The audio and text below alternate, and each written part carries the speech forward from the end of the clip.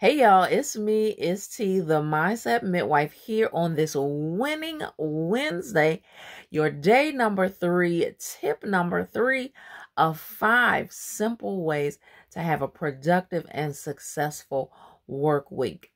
Our tip number 3 is this: prioritize your health. Remember, you only get one you. So you have to make sure that your mental, emotional, and physical health is premium. Keep those doctor's appointments, even if you need to leave work early, even if you have to take the day.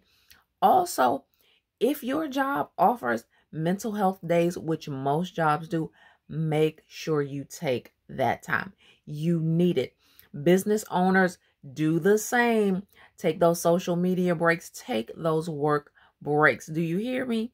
Okay. So I also want to say, if you're even curious as if therapy would be helpful for you, go for it. Go for it. Schedule that appointment with that therapist or that counselor, but also make sure that you are keeping your regular health appointments. Ladies, let's make sure we're getting those mammograms and those pap smears.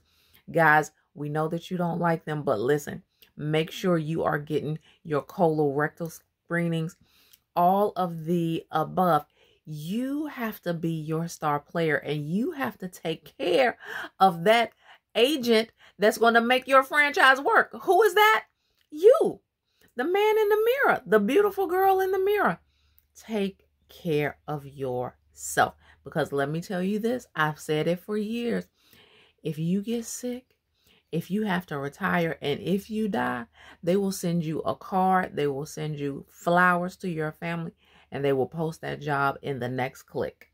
Okay? So you need to make sure that you are taking care of yourself. You have to be a priority on your list, because you only get one.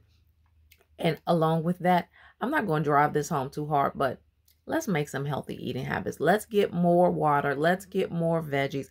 Let's get more movement, especially those of us who spend a lot of time in front of devices and screens. Make sure we are moving those bodies, hydrating them, and getting some sun. Okay, prioritize that health. That's my tip for you on today for a successful work week.